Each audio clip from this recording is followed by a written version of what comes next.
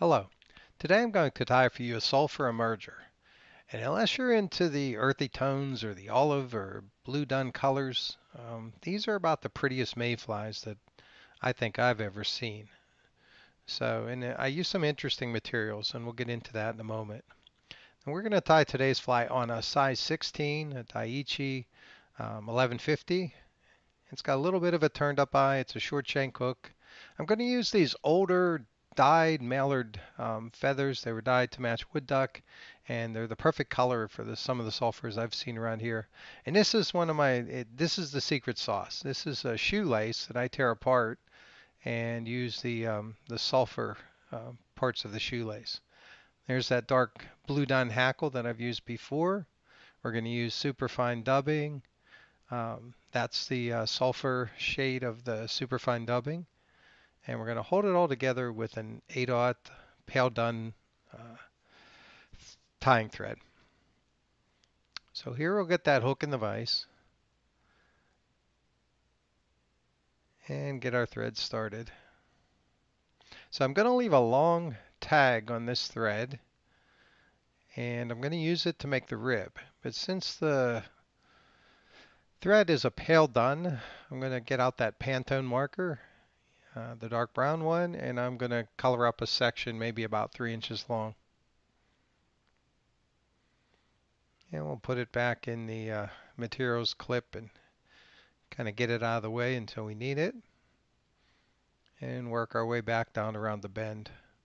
So it's a short shanked hook. This version is an emerger. And I'm going to use, there's a little bit of that shoelace, one of the single strands that I've kind of pulled out. If you cut it short, about 4 or 5 inches, and it'll kind of pick loose from one end, and then you can just slide it out. Grab a bundle of each color and slide it out. So that's that sulfur color. I think the material itself it might be trilobal. It floats. It works a lot like poly. It's very durable. And you can find these shoelaces everywhere. I've heard folks use paracord in a similar fashion. And if you can't get your hands on some poly, or if you want to experiment a little bit, and in the end, this might be cost effective. So we'll bind down the ends. And this is a bundle of those. Now those mallard flank feathers were on the large size. I loved the color when I saw them and bought them, but they were kind of too long for almost anything but maybe some streamers or something. So what I've been doing is using bundles of them and wrapping them around the hook, and then I'll just counter rib them and make them a little more durable. But they make a great nymph body done that way, and in this case for this emerger. So I'll get a couple of whips in here. We're going to use the rotary feature. These fibers aren't the most durable or strongest fibers out there. So if you want to wrap over a little super glue, maybe that's not a bad idea. And I'm going to wrap them toward me so that when I wrap the brown thread in the tag end in the conventional direction, it's going to be counter ribbing those. So we'll work our way forward. I'm going to get a wrap or two there, twist it underneath, and do a couple of cross wraps. And trim off the excess.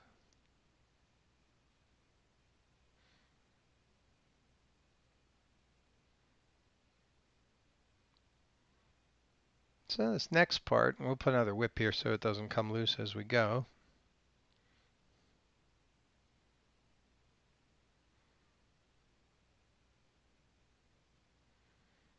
And I got that tag end of that thread kind of tangled with my tail, my shuck. So I have to fiddle with it a little bit to get most of the fibers back where they belong.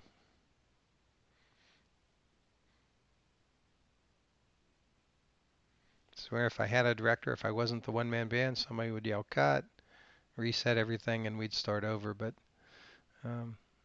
this is the real world. If I made everything look perfect on camera, it kind of wouldn't be true to myself.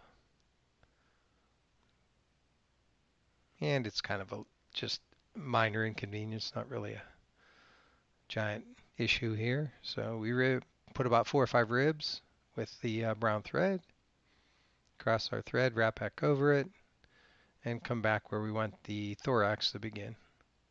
So we have a shuck and a body. It's kind of the right color, got a little dark rib going on in there.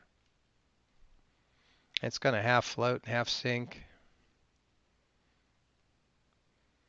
And here we have the another chunk or the rest of that sulfur colored strand out of the shoelace, the bootlace. We're going to tie it in at the back of the thorax, work our way up to behind the eye.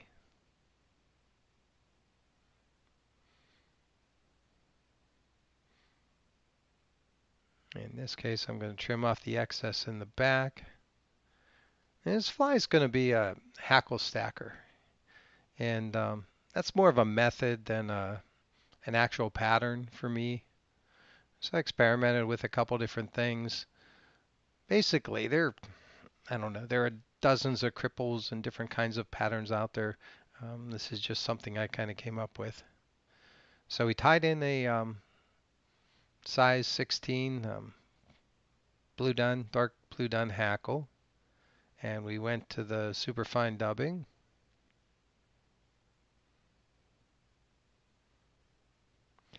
I guess this isn't a bad time to tell you too. If you tie these on a longer straight shanked hook, you could make something that looks more or less like a caddis. Change the colors, tie it a little bigger, changing colors. You could imitate almost any mayfly. And like I said, if you trim the excess wing off here at the end a little longer, you could make this look like a cast, especially in the smaller sizes. So we'll start up front, we'll work our way back with the stubbing. Kind of mostly trying to use the rotary feature here. There's a kind of a bullet shape that you're after when you're making the thorax on some of these bugs. You can see I think I just about did it there. So we'll stop there and trim off the excess stubbing. You can't pull that loose. You have to kind of cut that like yarn. So looking for our hackle pliers. And we're going to hold the front end of that strand of shoelace up. And we're going to fumble a little bit, but this really is probably not, I'm probably making it look harder than it is, but I'm going to wrap up the shoelace a little bit. I'm going to use my finger to pinch in the back every time I go around.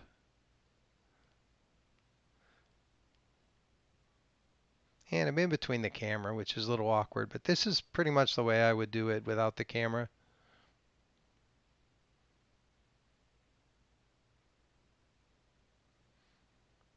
And I want to go up high enough to where I feel when I fold it back over, it's going to cover that thorax, and then work my way back down. And this old neck hackle, this is an old Chinese or Indian neck hackle from many years ago. And these feathers are like just about long enough, but this is a really cool color. I like to use this. So here my idea is I want to just throw a wrap or two over the stub of this tip of the hackle to hold it in place. So I kind of did a pinch wrap there. I'll snug it up a little bit.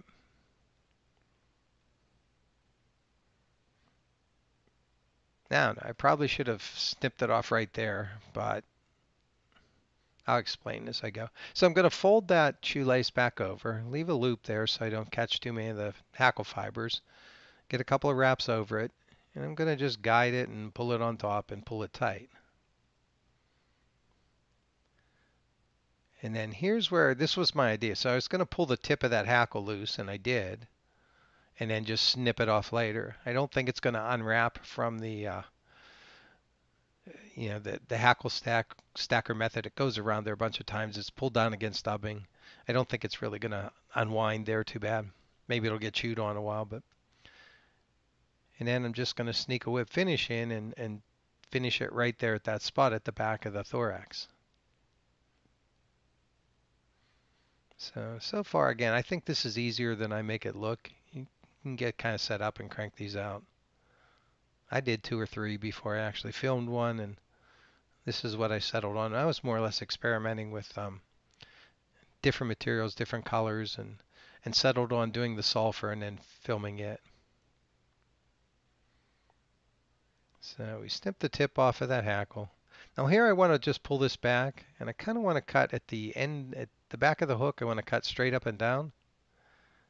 And I may have slid out and cut it a little longer than I want. So I go back in and snip about a 1/16 of an inch off and put a little shape to it.